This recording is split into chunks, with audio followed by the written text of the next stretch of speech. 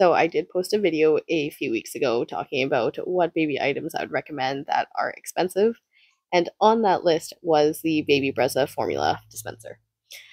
Now, today I got a comment from someone, or maybe she had already commented it before, and I was only seeing it today. But, anyways, saying that it really shouldn't be recommended because it has lawsuits against it, and how it really wasn't something that I guess was safe and that I shouldn't be recommending it.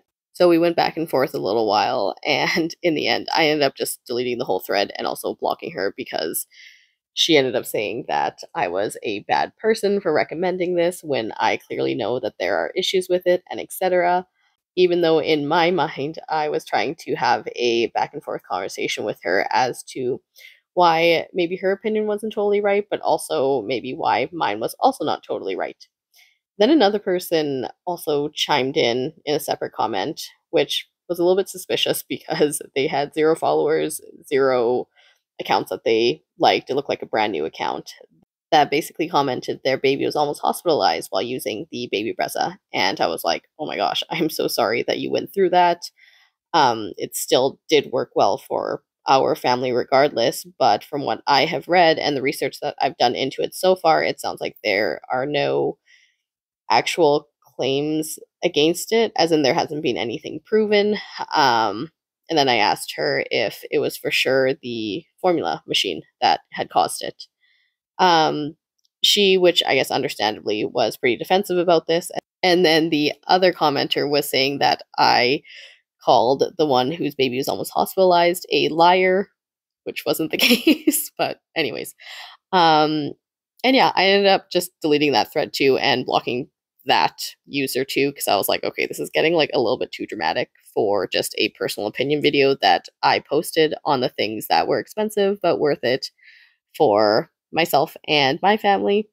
But after doing a little bit of research into it and really just trying to get to the bottom of it, I have concluded that yes, there is still, it looks like anyways, an ongoing lawsuit with Baby Brezza and a family back in, I believe it was 2020 or maybe 2021, that had claimed the dispenser was making watery formula. So essentially, the formula dispenser wasn't dispensing out the correct amount of formula, and therefore, baby wasn't getting enough nutrients.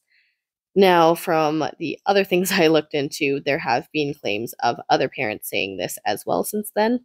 And in addition to that, though, there have also been many parents, including myself, which the machine worked really well for. And I think, I guess, in all of this, maybe it's important to consider that there may not just be one cause for this. Like, I'm sure there are faulty machines out there, for sure, from Baby Brezza. And I did see somebody else comment that Baby Brezza said themselves that there are machines that are defective, which I don't know. I couldn't find anything actually like on that. The thing I could find, though, from the representative from Baby Brezza is that they said as long as you are maintaining and using it in the recommended way, then the machine should be working properly to dispense the amount of formula that you need. But we also have to keep in mind that there are a lot of Baby Brezza machines being produced and used, so I'm sure there are some of them that are definitely defective.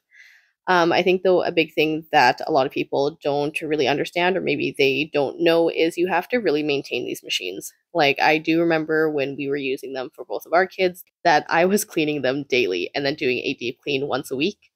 I also did make sure that every couple of weeks I was calibrating and basically just seeing if the formula machine was dispensing the correct amount of formula.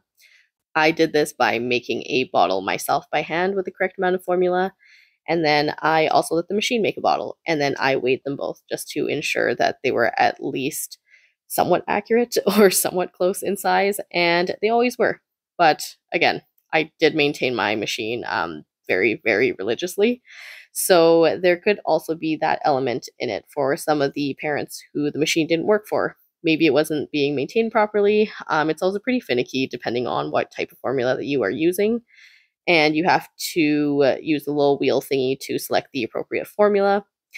Also, though, I did hear from some parents that apparently even if you select the right little spot, I guess, in the wheel for your specific formula, it still doesn't dispense properly.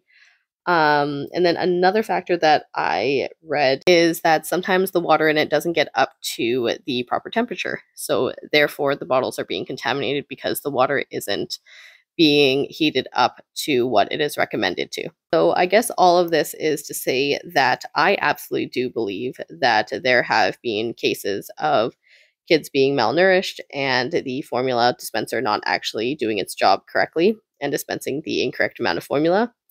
I don't know why that was happening or why it happened in all of these cases that are being brought forward in the lawsuit, which again, I guess was partially dismissed but is ongoing.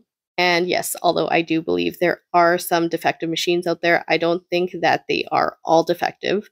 I think from what I have read, the vast majority of people have had it work really, really well for them. But this does not mean that it takes away from those families that it really did not work well for. And not only did not work well for, their kids were actually hospitalized.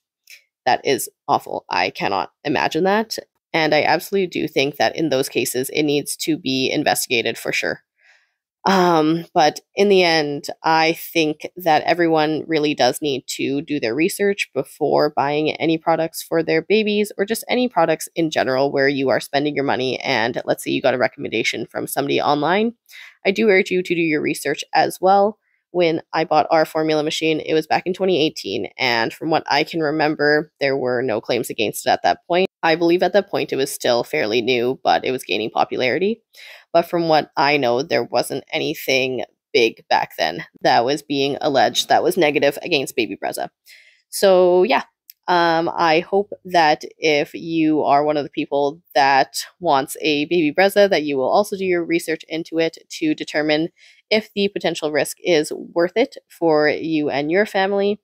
As I said, it did work really well for our family, but at the same time, we were pretty on top of maintaining it and also just checking every couple of weeks to make sure that the bottles were being dispensed properly. And hopefully it goes without saying, but I'm going to say it anyways.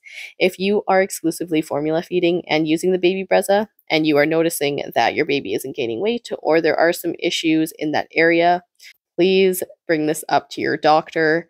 Definitely clean out your Baby Brezza as well. Go ahead and check and make sure that it is actually mixing the bottles at the correct formula weight. And I really hope that the Baby Brezza ends up being a worthwhile investment and a really convenient thing that is great, especially for the middle of the night feedings. But again, at the same time, go ahead and do your research on it, see what you think, and if you are willing to be on top of the maintenance, as well as making sure to check every couple of weeks or even every week that the bottles are being mixed appropriately, then I really do think that it is worthwhile to get a Baby Brezza.